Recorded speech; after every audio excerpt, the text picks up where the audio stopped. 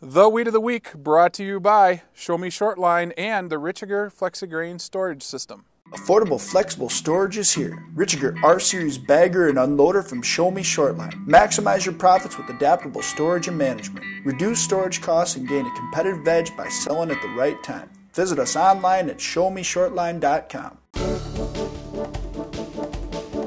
Our Weed of the Week wouldn't be so difficult to control if it wasn't resistant to Roundup in some parts of the country. Yep, it is common ragweed. And again, our Weed of the Week isn't just common ragweed, it's Roundup resistant common ragweed. Now don't get us wrong, it's not resistant to Roundup everywhere in every part of the country, but we farm in the state of South Dakota and there are some areas where it literally is declared resistant to Roundup. So how are you going to manage this weed when you can't kill it with Roundup anymore? All right, we have to get back to common sense farming here instead of, you know what, I'm just gonna go plant and if something comes up, I'll spray Roundup on it, it'll kill it even if it's big. That doesn't work anymore. We have to start thinking about weed control the right way. And when I say the right way, I mean thinking about it in more than one pass. Start with something pre-emerge to control it, or start with a clean field, whether that's tilling the first flush under, something. But get that first flush out of the way so there aren't so many common ragweeds later on. Okay, let's talk about the pre-emerge herbicides in corn, soybeans, and wheat.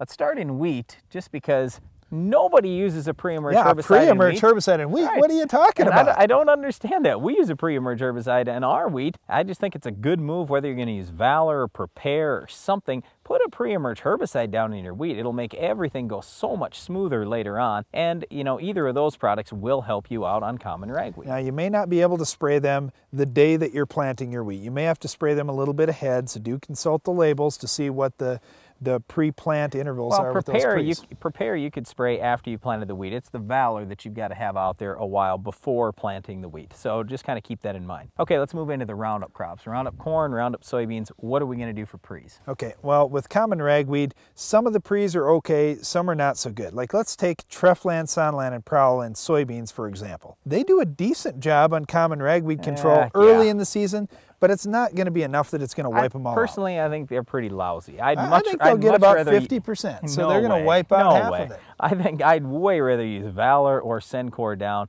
do something like that, and you'll have much better result, or Authority Assist or anything. But Treflan, Sonlan, and Prowl are pretty weak. Well, here would be the other one, would be Authority First. If you're throwing some first rate out early, that does a nice job, but I prefer to save that chemistry for later. That's what I was just going to say. It's more effective post-emerge for me, and it's my best rescue So what he's saying is put a Valor or a Sencor or something down early, then follow with first rate along with your Roundup post-emerge. First rate is the best thing post-emerge you can use on common ragweed. Otherwise, you have to go with something like Cobra, Ultra Blazer, Phoenix, okay, now don't forget the new product Kicksaur. That could be something too, whether it's straight sharpen or one of the combinations like Optil. That's going to be a good option for a lot of these broadleaf weeds and soybeans. And the Kicksaur would be good in corn too. You could use a Kicksaur combination like Integrity, which is Outlook and Kicksaur. Otherwise, you could use Balance Pro. Post-emerge in corn, we got a lot of options there. Status would be the best, but there are many other products that would work just fine too. Callisto, Loudus, and several others. So don't get too nervous when you see our Weed of the Week out there and find out that it is Roundup resistant.